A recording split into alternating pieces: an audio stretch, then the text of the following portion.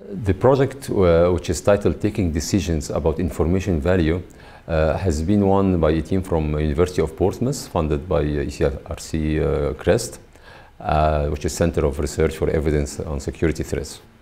The investigation team is led by myself. I am Professor Ashraf Labib from the Business School of the University of Portsmouth, and my co-investigators are Professor Lorraine Hope from Psychology Department, Dr. Salam Chakar from the Business School, Dr. Adrian James from the Institute of Criminal Justice. And they are all from Portsmouth. And there is also a consulting company called Polaris, consulting company working with us. The project aims to develop and evaluate innovative analytical approach to address errors in judgments as an outcome of bias and noise in the decision-making process. So the University of Portsmouth will provide experts in root cause decision analysis and operational research techniques, information elicitation, multiple criteria decision analysis, and criminal intelligence. As well as an expert consulting companies in operational research, experimental designs, and software development, which is Polaris.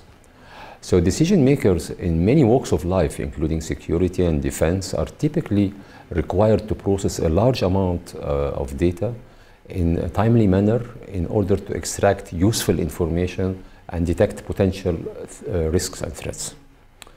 This task relies on consistent judgments by the analyst in order to efficiently process the data and effectively identify useful information. Research and historical evidence has shown, however, that the decision makers' judgments can be inconsistent due to the mass of data, the variation in types and nature of the information, and the time pressure that these decision makers are typically operating with. Consequently, decisions may be taken in such a way that first deviates significantly from those of their peers, second from their own prior decisions, and third from their training rules that they have been themselves aim to follow. So such inconsistency is mainly due to two types of errors: noise and bias, which complicate the decision-making process and result in the key pieces of data being misclassified or overlooked with potential threats implications.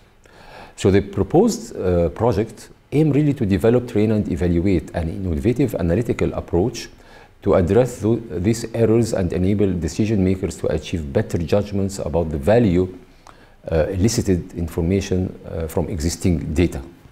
The innovation here is in the embedding of a method called the dominance rough set method, and this is basically to extract rules from data.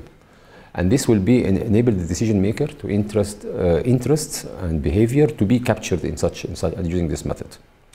So this method will be incorporated into a software tool that will be used to evaluate the consistency of the decision maker's judgments at both individual and group levels, as well as identify key factors for biases which influence the decision-making process. So the findings will be used to inform training activities and as a decision within the tool to ensure that more robust judgments are being made. Specifically, the project aims to address the following research questions. Number one, how much does individual decision-maker bias affect the quality of the decisions? Number two, will the incorporation of group decision support as feedback as opposed to individual support improve the quality of the decision makers of the individuals?